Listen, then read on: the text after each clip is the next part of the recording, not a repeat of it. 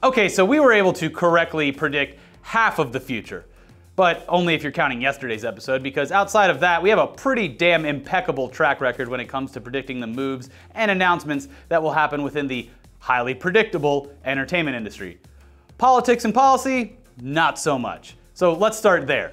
Yesterday, we hoped that when it came up for a vote, Articles 11 and 13 of the, deep breath, Proposal for a Directive of the European Parliament and the Council on Copyright in the Digital Single Market would not pass, and that the people putting these forward would take some time to potentially iron out the details and not make the thing so damn broad.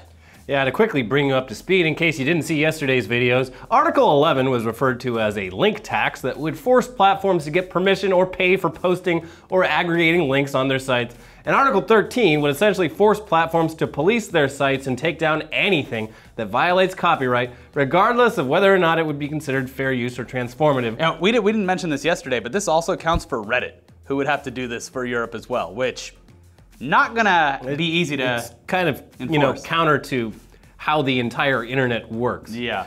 Of course, much of the focus here was on memes becoming illegal, which sounds ridiculous. Yes. How could that be true? But it kind of is, or could be, because a lot of them feature screenshots or characters from other people's intellectual property. Well, for more info, watch our video from yesterday if you haven't. There's a button somewhere. No, you can't do annotations. No, it's a card now. Oh, click the card. There it is. But hey, we got an update for you, because it seems that our hopes that Europe would come to its senses were crushed this morning when we woke up to the news that both of those articles were approved by the EU's Legal Affairs Committee. Yeah, well, okay, hold on. Just like net neutrality, there's a bunch of steps here apparently.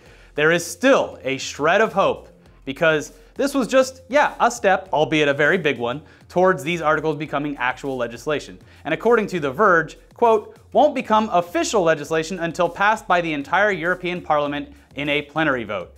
There's no definite timetable for when such a vote might take place, but it would likely happen sometime between December of this year and the first half of 2019. So meme while you can. Yeah, exactly. And now that we've told you what's happening, how can you Europeans out there, how can you hope to change things? Yeah, well, Pablo.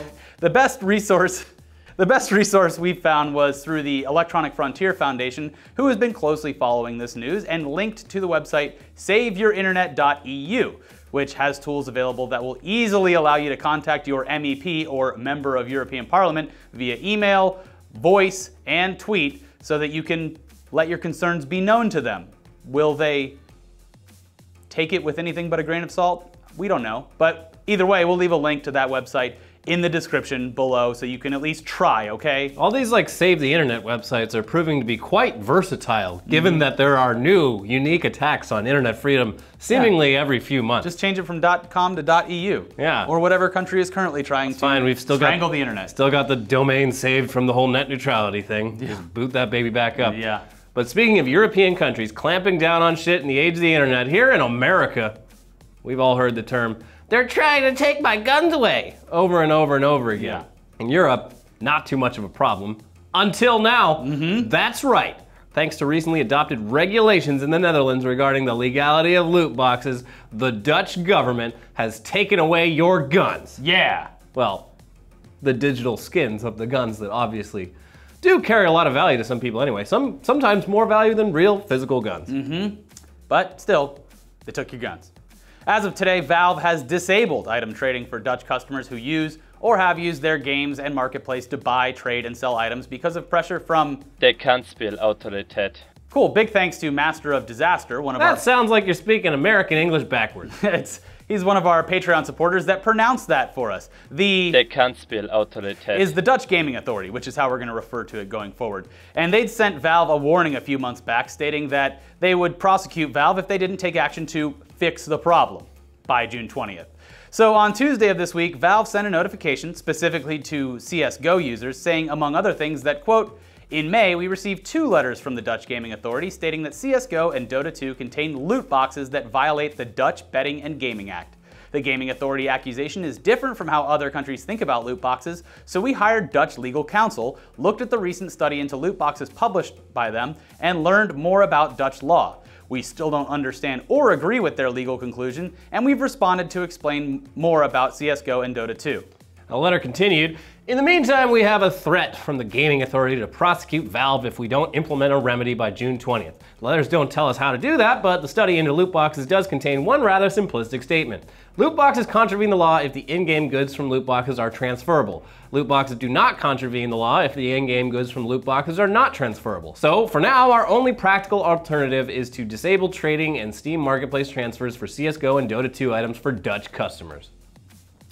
Now, obviously, you could understand how Dutch players are probably pissed off right now. They're not even in the World Cup. This is just too many things at once. Yeah. Yeah, this would be annoying, mostly because to them this came without warning at all, so now they're just sitting on potentially thousands of dollars worth of skins that they'll never be able to trade or sell. No, Mom, I need all these guns. They're I'm gonna. You don't understand. I mean, also, look, yeah, that sucks. But also kind of hard to sympathize considering that these skins have no real effect on the game outside of looking cool and holding perceived value. Goddamn government took my digital guns. When you can pry them from my cold, dead marketplace, which they did. But speaking of CSGO, guys, have you heard about this really cool website? Yeah. Anyways, I'm winning all the time. It's really weird. Whoa. And you could win too. But anyways, back to us being right about stuff. Finally. Gets old. For whatever reason, the latest recurring stupid character to fill the ranks on our show alongside Dr. Malachi Love Robinson, Martin Shkreli, and Tidal is a little company called Movie Pass. Now, on past episodes of News Dump, we'd constantly questioned just how the hell they were going to make money, but also told you that, hell, you should probably sign up while it lasts because it's literally a deal that's too good to be true. In an episode a few weeks back, we laughed as execs from AMC basically told Movie Pass to fuck off when they asked for a cut of concessions and joked about how we thought AMC would either introduce their own version of Movie Pass or just wait for Movie Pass to finish burning all of their money so that they could be bought out for pennies on the dollar.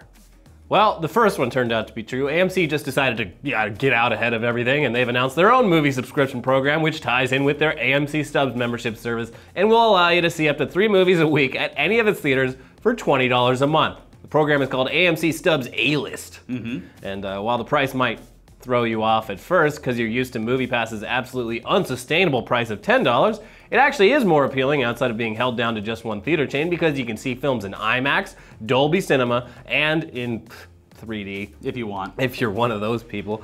You can book your tickets in advance, which we assume means getting assigned seats as well. You can see the same movie more than once if you want, and you'll also get all the other perks that come from being an AMC Stubs member, like earning rewards points to use for discounted concessions. They're probably like as a nice little rope that they open up for you too. There is private lanes. AMC Stubs has private fast lanes for concessions. Does it have a fuzzy No, it has just like, it has like gold red carpet? Gold barriers around it. It is quite nice. Gold. So just to compare really quick, Movie Pass, it's $10 a month. Yeah, it's cheaper. You can use it at all of their approved theaters, which is a list that will probably be shrinking in the near future. Yeah. You can't see the same movie twice, but you can use it once a day. It's still, we're being honest, a ridiculously good deal. And we're not just saying that, we're just saying that the product is going to eventually fail because there's no way that they're going to turn a profit, and that this AMC deal is one of many knives that will be sticking out of the back of Movie Pass as it slowly falls to its death. Not to sound like shills, because they're not paying us for this, but our hang up with Movie Pass was always the fact that you couldn't buy tickets in advance a majority of the time, you couldn't get assigned seats, and you couldn't see movies in IMAX or Dolby. AMC's thing, it solves those problems. And with 3 movies a week, that's plenty. Yeah, how many movies do you need to see in 1 week? That you're getting, it's gonna be movie disorder soon. Yeah, to go see any movie disorder, yeah. Yeah, more than 3 movies a week, that's it's a lot of time. It's a lot of time. A lot of time at the theater. Might be time for a talk. Anyway, regardless, I don't know, maybe just try both, bleed Movie Pass dry, give AMC a shot, I don't know. If nothing else, we have to applaud Movie Pass for sacrificing itself so that all the big theater chains would ever even think about offering a subscription plan for movies instead of just continuing to charge ridiculous price for tickets. So, thanks Movie Pass. I think, yeah. I mean, you guys at the Movie Pass company are probably fucked. You just got caught making fake reviews for Gotti. Your business decisions are incomprehensible. I don't see this lasting much longer than a year. But hey, thank you for your service to the movie-going community, I guess. You really took one for the team. Yeah. Anyways, hey, competition. Movie Pass died for our sins. It's true, it's the new Jesus. Jesus 2. Yeah. Yeah. Anyways, watch Idiots Watching Anime. We just did a brand new episode with One Punch Man. And also check out yesterday's video where we fully explained that whole memes being illegal thing. And also inadvertently talk about Movie Pass as well. Yeah. One day we'll shut up. Also, our show's illegal now. Oh yeah, we're banned. Fuck. No, we're not banned. Hit the subscribe button, hit the bell, do all that stuff. We'll see you next time. Au revoir. Bye-bye.